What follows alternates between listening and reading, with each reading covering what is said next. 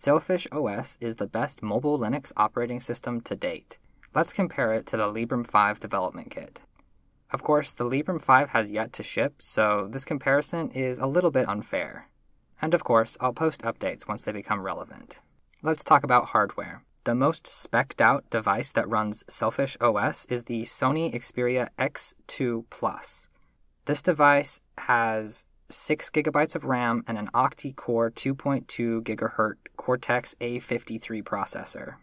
Compared to the Librem5 dev kit, which has 3 GB of RAM and a quad-core 1.5 GHz Cortex-A53 processor. And of course, PureOS is a Debian-based system, and Sailfish OS is an RPM-based distribution. One using libzip under the hood to install packages, and one using dpkg under the hood. As far as battery capacity, these two devices are more or less equal, so it'll be really interesting to compare battery life once the actual Librem phone releases. Now that we have the specs out of the way, let's compare boot time. Start.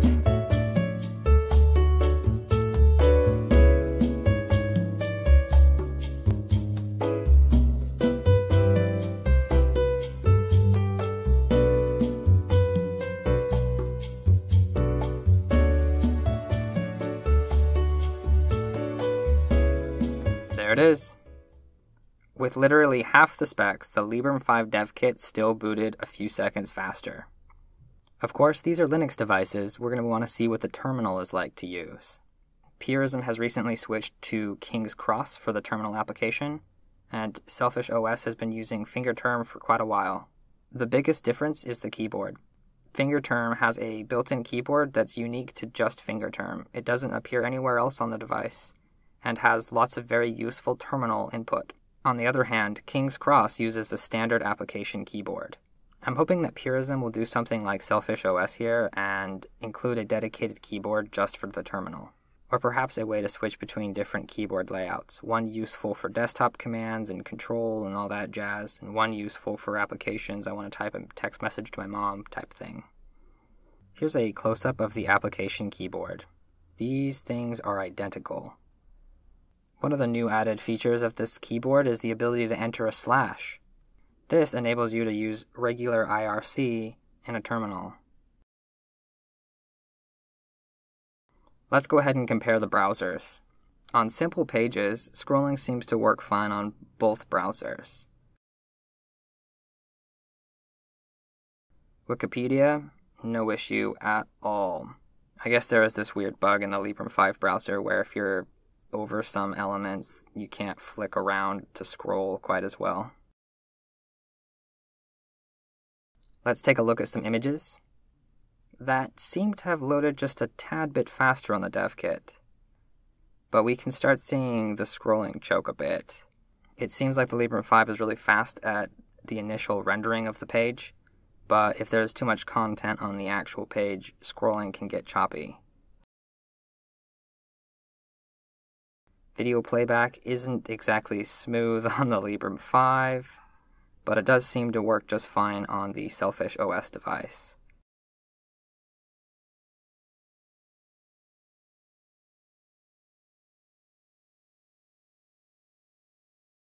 Also, full screen seems to not function as well. Closing the web browser is now possible on the Librem5, so we can take a look at how to do that on each of them. The Dialer app. They are nearly identical. They have 3 basic categories: a dialer category, history/recent category, and a people/contacts category. Let's take a look at what the Librem5 has to uniquely offer. The phone will offer 3 hardware kill switches and a lockdown mode. One of the switches will control the camera and microphone, one for the Wi-Fi and Bluetooth, and one for the cellular baseband. If you activate all 3 switches, it puts the phone in a lockdown mode. This disables not only the camera, microphone, Wi-Fi, Bluetooth, cellular baseband, but also disables the GPS, accelerometer, ambient light, and proximity sensors. It's also important to note that this is done on a hardware level. Power is literally cut from these devices. This leaves you with a still working phone, well, portable Linux thingy with a screen that can't talk to anything. The Librem 5 can also natively run X11 and Wayland, while Sailfish OS relies on a compatibility layer called Hybris. Hybris loads Android libraries and overrides some symbols from Bionic with glibc calls, making it possible for Bionic-based software such as Android-only binary blobs to be loaded on glibc-based Linux distributions. In addition to that, Hybris can also translate Android EGL calls into Wayland EGL calls, allowing Android graphic drivers, those stupid blobs, to be loaded on Wayland-based systems. That's where Sailfish OS steps in. It uses this Wayland-based system to display all of its graphics. This Hybris stack has been the most popular mobile Linux platform for a long time now, and I'm very happy to see it go.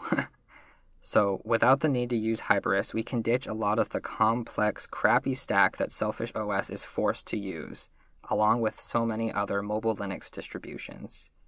This is a massive shift in how mobile Linux is handled, allowing for much easier porting of OSs. A potentially interesting upcoming feature of the Librem 5 is this so-called no-carrier phone. Of course, the Librem 5, like any phone, will be able to use a SIM card and make normal calls and text messages. However, this is likely not the only way you can make calls on the Librem 5, combined with Librem Dial, a future part of the Librem 1 bundle. The basic idea is you transfer your phone number to Librem Dial. The service will provide calling and SMS over a network connection. This can take a couple of forms: a Wi-Fi only phone or a Wi-Fi plus cellular data phone. Of course, to use cellular data, you're going to need to pick up a data-only phone plan from T-Mobile or AT&T, which is actually fairly cheap, like $20 a month. Add $8 on top of that for the Librem 1 service, and you're good to go. You can make calls anywhere that you can receive a data connection. Plus, $28 a month is not bad for a phone bill. I should also mention, Purism is very good at upstreaming. What I mean by this is the work that Purism does is less work for everyone else wanting to build a Linux phone. The Purism price tag represents a shift in the Linux phone community. If the price is too high, great. Wait and pick up a Pine phone after the community has finished developing a lot of packages around mobile Linux. Or you can go ahead and buy a Librem 5 and support the mobile Linux software stack, and be one of the first to own this new kind of phone. As a side note, Frozen Bubble almost works on the dev kit. A few small changes to the UI and it would work great.